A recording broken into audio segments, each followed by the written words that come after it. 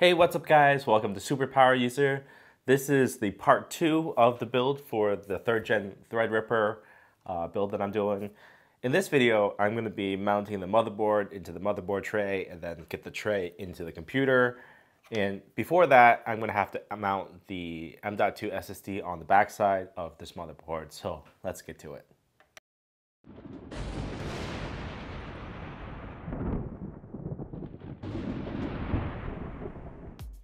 A couple of videos back, in the first look of the motherboard, I've already mounted the two M.2 SSDs on the front side in the two bottom slots around the PCIe area. I also said that I would be mounting another M.2 on the back side of this motherboard, and we have to do that now before I get this thing mounted into the tray, where we lose access to the backside of the motherboard. This one has an electrical switch that you can completely turn off, interestingly. And what I plan on doing is installing a Mac OS partition or installation on this SSD while running the Windows on the other two SSDs in RAID 0. So that way we can get the complete separation of operating systems. I'm gonna bring you in a little closer so you guys can see what I'm doing. The drive that I plan on installing is the Samsung 960 Pro M.2 SSD, the 1TB version. This used to be the old boot drive of my old computer. So since I've picked up two 970 Evo Pluses, they're on the front side, gonna be running in RAID 0 as the main Windows partition. I get to play around with whatever, on this thing. I plan on using this as the scratch drive or throwaway partition drive. We can install Linux on this, we can install Mac OS and whatever. Because of the shield here, there's a little gap and a little lip so that there's actually space for the M.2 SSD so that it doesn't actually touch anything. The Case Labs case that I've got here has a special motherboard tray where I can install the motherboard onto it and then slide it into the case, which is a really nice design. Before we install the motherboard onto the motherboard tray, I need to move this stand off from here to here because of the configuration of the motherboard. Because of the big VRM heatsink, there isn't actually a screw hole here. And on the last motherboard, because of the chipset heatsink or water block, I didn't use this standoff, so we're gonna move this to here.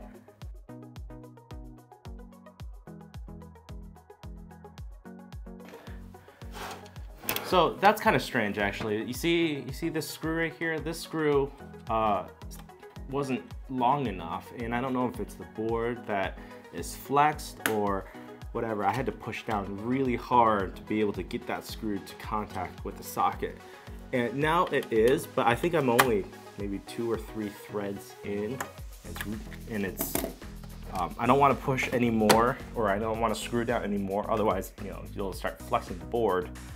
So I guess it's in and it'll work, but that was kind of strange.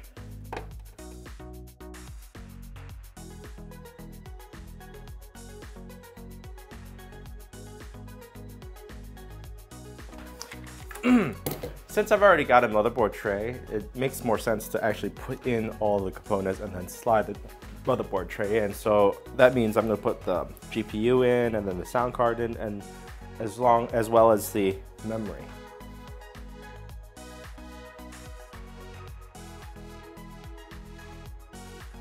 All right, I've got the motherboard, I've got the GPU in now, I've got the sound card in, and really, oh, I'm missing the memory, that's right. Just got to get the memory in. So these are Corsair Dominator Platinums. These are the RGB version. And so this is going to be 64 gigabytes of DDR 3600 CL18s.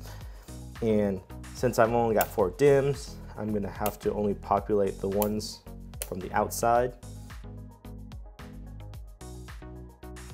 All right then, I've got all the memory in, and the main components are basically in, so it's time to slide it into this case.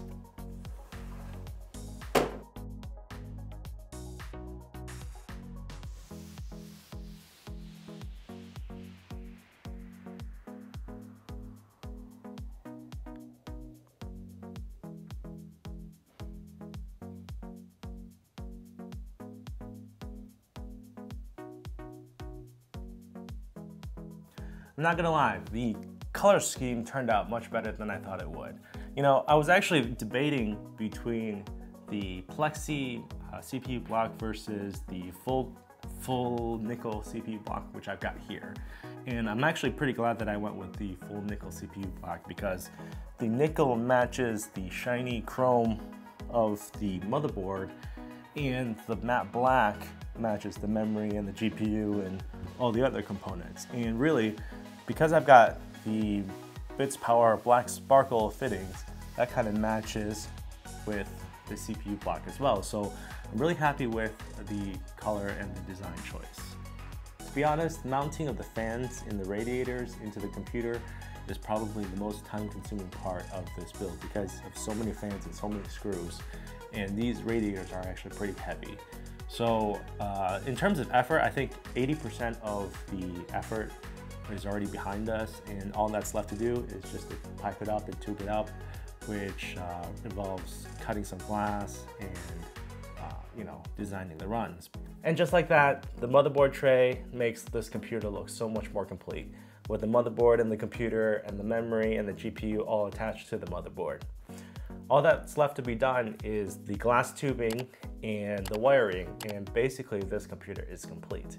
Now, if you want to see how I cut glass tubing and how we do the tubing of the water cooling stuff, make sure to check out the next video and perhaps subscribe if you want to know when that goes live. Anyway, if you like this video, make sure to hit that like button. I'll see you in the next one.